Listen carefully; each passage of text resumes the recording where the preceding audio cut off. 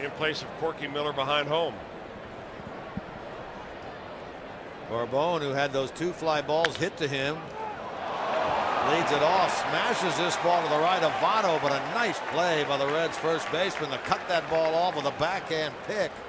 Borbon is out, 3 unassisted. What made it especially tough for Votto is that he's playing close because Borbon might just drop one down. He's got good wheels, and right on the edge of the grass as Joey Votto dives, able to get upright and make it easy out of it. And David DeJesus will pinch it for Sapelt against the